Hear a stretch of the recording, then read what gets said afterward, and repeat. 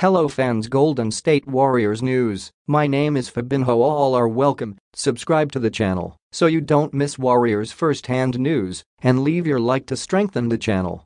The Golden State Warriors have decided not to pursue veteran center Dwight Howard and are focusing on their 14th roster spot, prioritizing an extra wing player.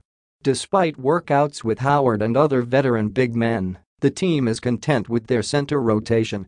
Former Warrior Toscano-Anderson is a strong candidate for the 14th spot, given the team's reluctance to add another big man.